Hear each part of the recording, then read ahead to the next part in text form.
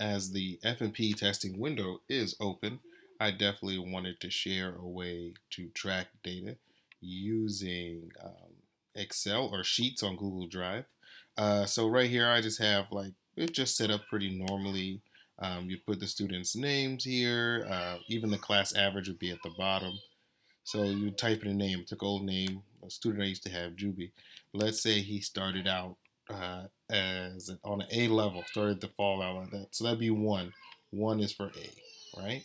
And then let's say by the winter, he's responding, he's doing all the lessons, he's reading at home. He goes up to an H, right? So that would be an 8, right? And then in the spring, doing again, doing reading groups with you, moving and building.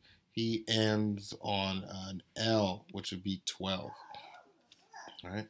I would keep the bar graph, as you can see, adjusted and track the growth with three different numbers. And also, you can see at the end here, the class average. It'll change over time, so you can see the growth over time of each student. So that's maybe something you want to share separately. You could watch everyone's growth and just overall another way to track data, create an artifact, um, and inform your teaching based on using the bar graph. It's something easy to share with parents too.